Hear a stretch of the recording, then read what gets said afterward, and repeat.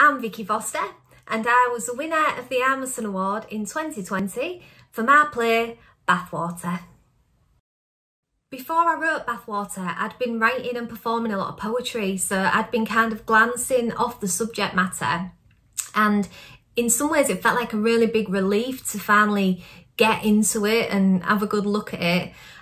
There were points in the process of writing it that it was really difficult and I'd not quite anticipated that.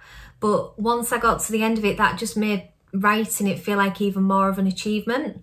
And then the process of sharing it was really fulfilling for me. It felt like a really big connection that I got to make with people, because not only had people appreciated the way in which I'd written it, but they'd also really heard my story. So yeah, just a great process to go through.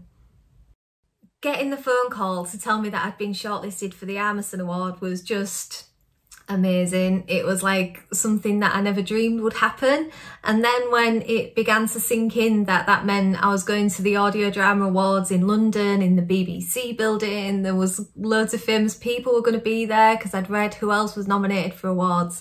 That was just like brilliant. And then to get there, experience that, and then to finally win it was just out of this world.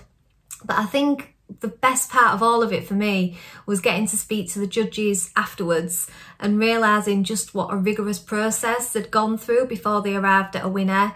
That was really fulfilling, because obviously these are people that are hugely experienced. Yeah, that was really special.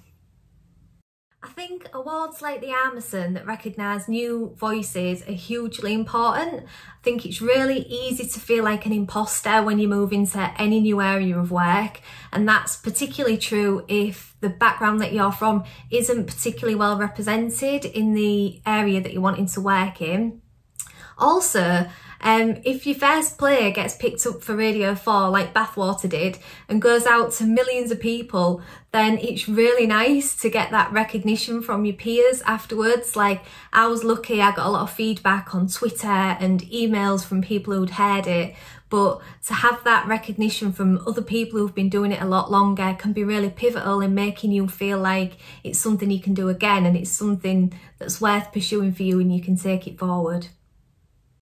I think the first thing would be to really stay true to your own voice and the story that you want to tell. I think it's really exciting to hear new ideas and perspectives, and I found audio drama to be a form that's really quite flexible, and you might think of ways to use it that other people haven't necessarily done in the same way before. The second thing would be to connect with people as much as possible, people who've worked in that area, because just chatting to them, you might pick up all kinds of valuable tips and ideas. And the third thing would be to share your work as widely as possible, let people know what you can do and share your ideas. Talk to people you meet about your ideas, because they might not know how to get your idea off the ground, but they might know someone who can help you. And that was my experience. I found people to be really generous, and that's how Bathwater got made.